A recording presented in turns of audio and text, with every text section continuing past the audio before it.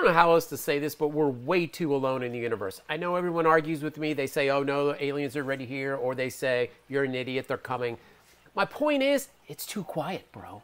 It's like the horror movie when you know something's going to happen, but it's gotten way too quiet. Listen, aliens have never been on Earth. All the bullshit that you see is made up crap.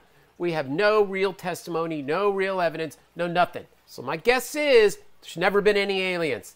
And there's no sign of aliens. And there's no evidence of aliens. And we've got spacecraft floating all over the fucking place, not seeing aliens. So you literally have a trillion stars, a trillion planets. I get we can't see all of them. I'm just saying we can see pretty fucking far. And they can see us. If they're advanced technology and they're a trillion miles away, they can see. I know I'm not a scientist, but I'm trying to express this malaise that has sunken over me about how empty our universe, our galaxy, our solar system really are. And it's not just aliens. I mean, it's everything that we call life. There's a whole bunch of fucking life shit going on this planet. We didn't even find rats on the moon.